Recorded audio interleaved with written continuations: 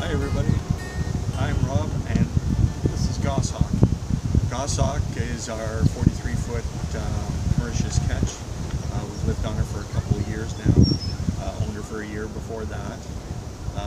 We're doing a major refit this year. We're doing bottom work, doing some work on the engine mounts, rewiring the mast, painting the hull. What else? Huge list. Anyways, the reason I'm doing the video today is part of the inspection part. Like we've had Goshawk out for a week now, so we've got a bit better handle on what our job list is. Today I took apart the coupling on the prop shaft and took a look at it. I think I can save it. I've got to call into a friend who's a millwright who's going to come in and take a look at her and see if my solutions for the engine problem or alignment problem is something that help me with. I suspect we're going to have to weld the motor mounts at some point. But anyways, not to worry about that today. Today, what I'm going to be talking about is the sacrificial anodes on Goshawk.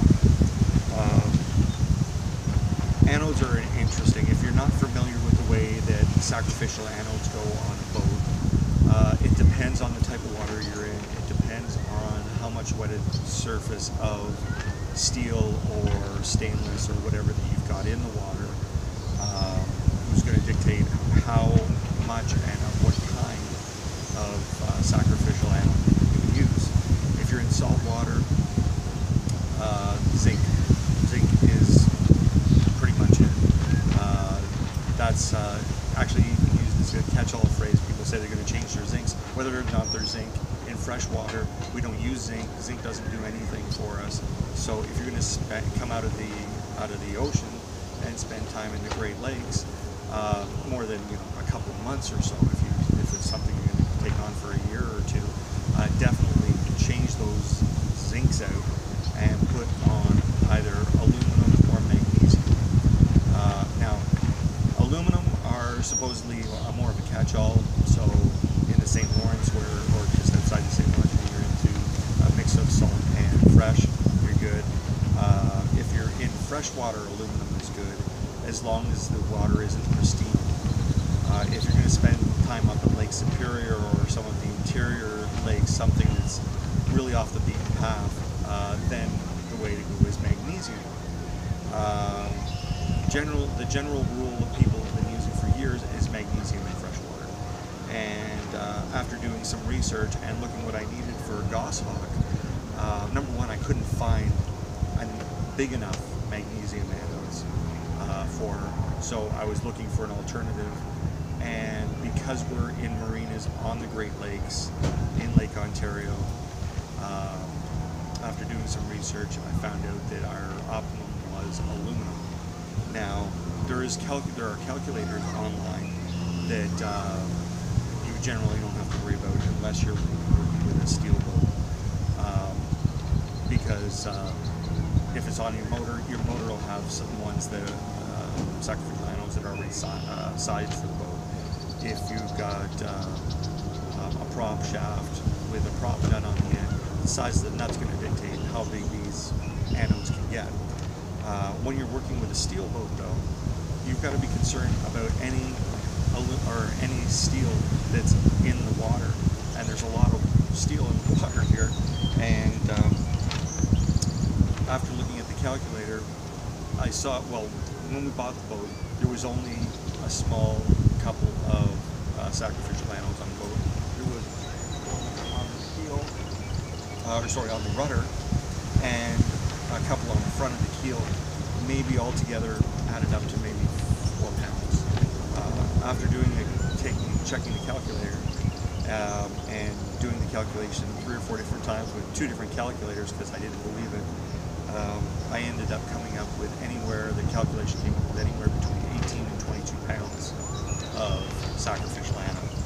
So if if you saw the last video when we hauled out, I may have pointed out, or you may have noticed, the rectangular white blotches of block. You can actually see them on the hull.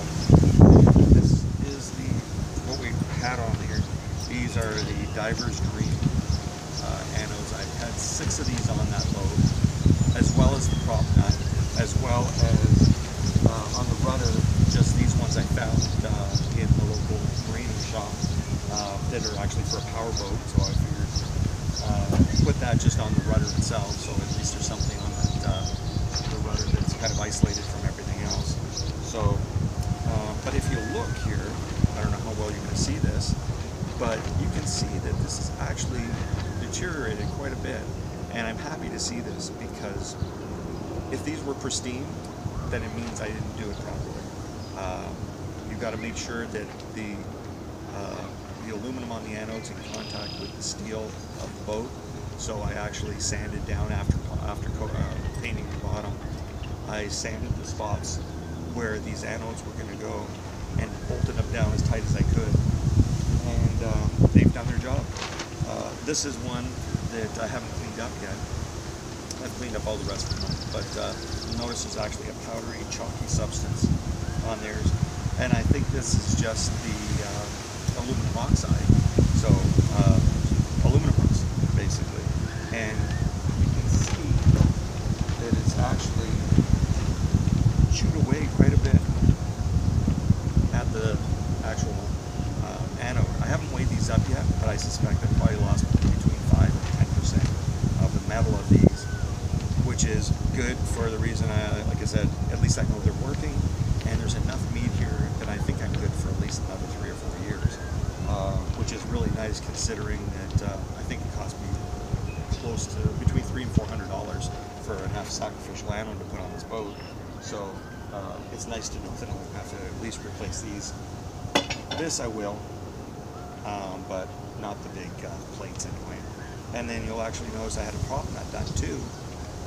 And this one, it was actually all smooth, so you can kind of see how it was. I've cleaned this one up. It's all smooth, but the pitting is actually quite deep, but there's a lot there still.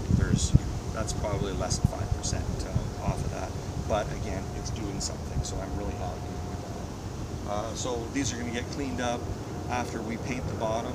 I'll sand down again where these all go to make sure I got a good electrical contact, and put them all back on. I think we're good for another 4 years, hopefully. And by that time, I'll do a haul out, and if the bottom needs it, I'll do bottom paint, and hopefully all I'll have to do is replace these anodes, and we'll be back in the water, which is going to be nice, because this year is going to suck. I suspect we'll be out of the water for 6 to 8 weeks, and we're living aboard. So we're going up. There's the front hall.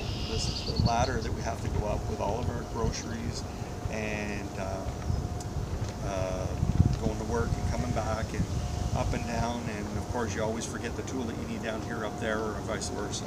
So we're going to be in better shape by the end of the season. But hopefully we will get a lot more done over the next little bit, and I'll do a lot more of these videos as things come along. As we've got a lot of jobs, so please stay tuned, and we'll see you the next time.